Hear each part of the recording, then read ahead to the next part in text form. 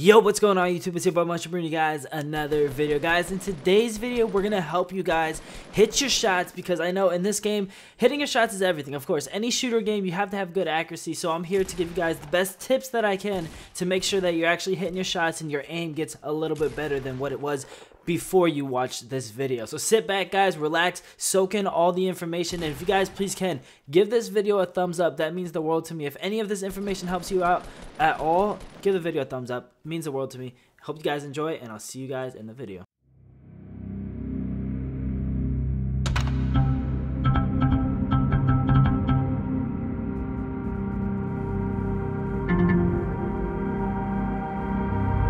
Now, before we start the actual video, guys, I want you guys to have a chance to win free V-Bucks. Now, it's easy. All you got to do is give this video a thumbs up, go down in the description, and click on that link for the giveaway. Guys, it's a 13,500 V-Buck giveaway. It's a massive giveaway that me and a couple other YouTubers are doing. The more entries you have, the better chance you have of winning. Again, give this video a thumbs up, go down in the description, and enter in the giveaway. But now that we have that out of the way and you guys actually have a chance to earn some free V-Bucks, let's cover the basics of hitting your shots. Like CDN says on his stream, even when I miss my shots, I hit my shots, kid. Even when I miss my shots, I hit my shots, kid. We're gonna show you guys how you hit your shots and actually how you melt these kids and actually have good accuracy in the game. So starting off, number one thing we want to talk to you guys about is your sensitivity. Now, I know a lot of people out there are like, yo, your sensitivity, of course that matters, but why does it matter in hitting your shots? Now, in this game, there's 4 different sensitivities that you guys can have. You can have your aim down sight sensitivity, you have your normal sensitivity, you have your scope sensitivity, and then you have your mouse sensitivity. So there's so many different sensitivities in this game, and we're going to cover basically each one of those so you guys know exactly what you need to change. Alright guys, so if you go to your settings, you can see all the different sensitivities that you have in the game. Now, if you guys play on a controller and not mouse and keyboard, don't worry about mouse sensitivity and don't worry about mouse aim down sight. So basically everything that's turned off, don't worry about these 3 items right here. This is just for controller people only. We're only going to worry about these 4 items right here. So we have the wireless controller sensitivity X and Y. Now what this is this is the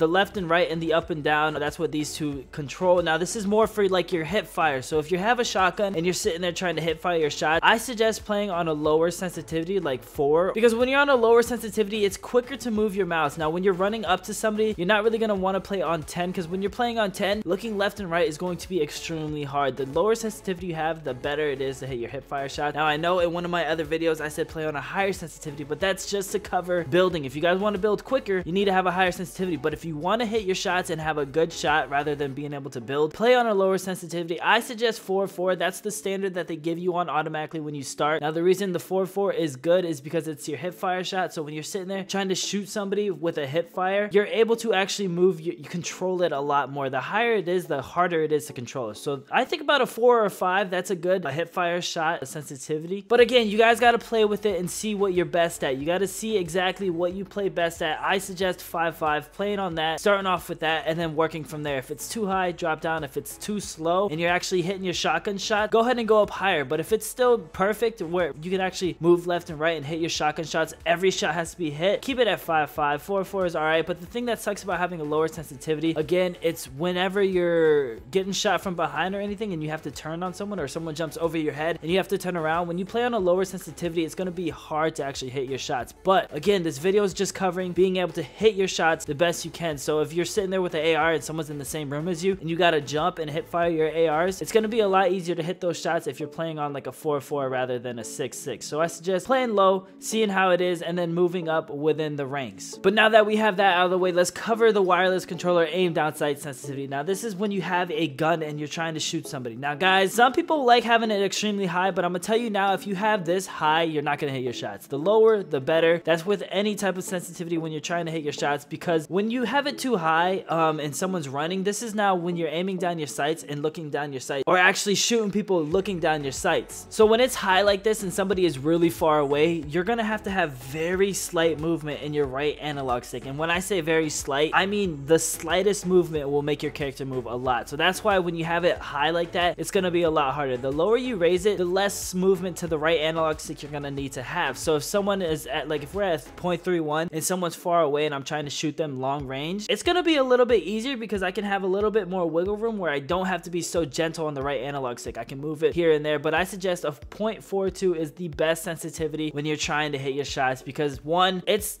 just fast enough to where if someone's running, you can keep up with them running.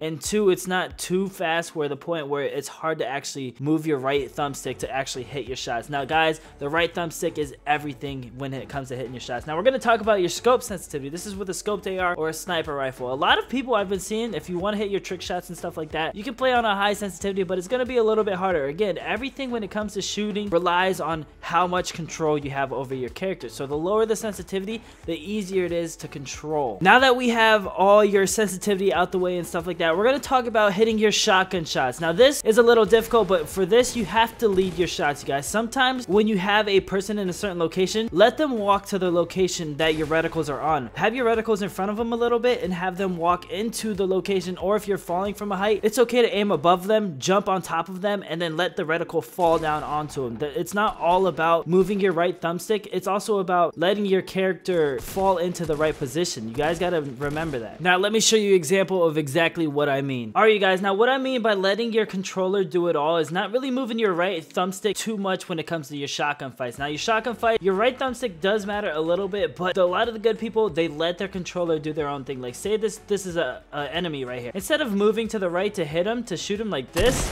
all I have to do is do this and move my left analog stick to move to it. I jump in the way, and then instead of like say this mushroom's an enemy, instead of jumping looking left to shoot like that because it's harder, I'll jump and I'll move my left stick. So I'll move my body left until my body lines up with it. So that way you're not moving your right thumbstick too much. You're more letting your body movement go to it exactly. Okay, so say for instance this bush and stuff, but instead of having to look up, all I have to do is jump and it'll automatically go up to the person. That's a lot quicker than having to go up and actually hit it, because sometimes you'll look up and you'll look up too high, or you'll look up and it's not enough. So just take that extra time to jump and you'll hit your shot. And also when you're jumping and stuff like that, it makes it harder for the enemy to hit you. So it's okay to look down on a person as long as you jump and let it go up towards the enemy.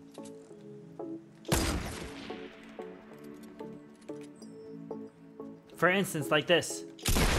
I let my character do everything for me. I didn't have to move my right analog stick at all. If you guys notice in that gameplay or that clip right there, I didn't move at all like this. I literally jumped up and let it line up. And then the second I saw it lined up, I took the shot. And that's exactly what I mean by letting your character line up his shot on his own and taking it. The next thing that I want to cover is the size of your TV, the reticles and stuff like that. Now guys, I know a lot of you guys playing this game, you play on a big TV or a 40-inch TV or a 30+ inch TV. If you're playing on a TV that high, you're gonna have a delay in your controller, so you're gonna have a millisecond. Like there's a response time to every single TV, and that's why a lot of the pros play on monitors, because it's like a 1 millisecond response time. So the second you move your analog stick to the right, it will actually move to the right. But some people play on a bigger TV that has like a 2 millisecond response time, or 3 or even higher. This can actually make your shots a little bit worse. So if you guys are playing on a big TV and you wonder why you're not hitting your shots or it's harder to get kills in this game, I promise you 90% of the reason is because the TV you're playing on is a lot bigger. If you move to a monitor or something smaller, you're gonna actually have a better shot. I know I don't want you to invest money into a TV or a monitor or anything like that, but if you want to get good at the game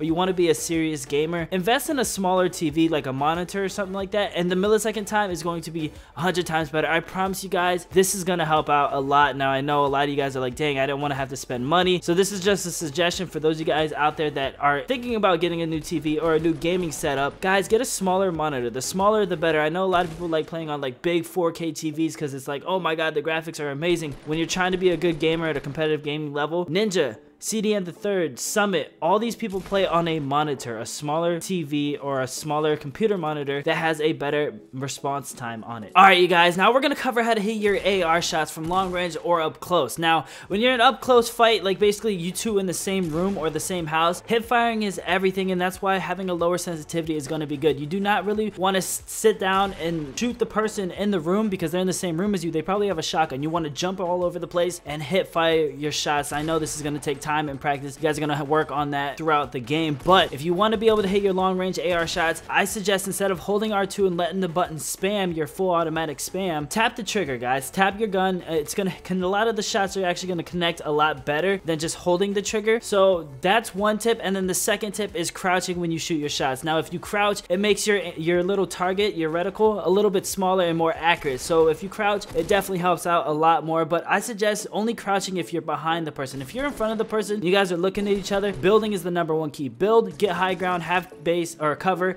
and then you can crouch and shoot them. But never just face to face crouch and shoot somebody, because they're gonna of course gun you down. You're gonna want to have 1 protection, or 2 shoot them from behind and then crouch, so that way you can hit your shots. Now for those of you guys out there that want to learn how to hit your sniper shots, stay tuned, subscribe to the channel, because I actually am gonna make a whole separate video on how to snipe better in the game, because sniping is on another level than any of this other stuff. So guys, last thing we're going to talk about is in the settings. Basically, you want to turn off your vibration, because one, your controller vibrating can throw you off a little bit. Just any type of vibration or things like that, distractions, can help you focus more on the game. So turn off vibration and turn on aim assist. I know a lot of you guys already have aim assist on. Now what this does is it lets you slightly locks onto a person, but it's not like it'll automatically lock on with aimbot. It slightly moves to a location that a person is, so that way when you have your right thumbstick, you barely are going to have to move it with aim assist on, because aim assist is going to do 20% of the work, and then you're gonna do the rest of the 80%. So you gotta move towards the person, but let aim assist guide you. Watch the screen and see where the aim assist is taking you and follow it, you guys. Now besides that, everything else really matters on building. So everything in the settings doesn't really matter. I would play on 60 FPS. The brightness in the game, I would turn it up to a 0.70, because the brightness can help seeing people with shadows and stuff like that.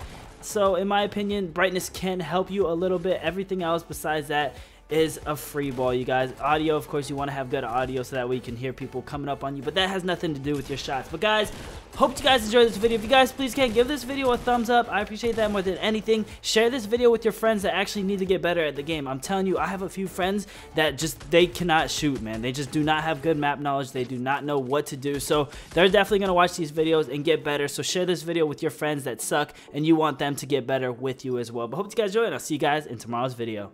Peace.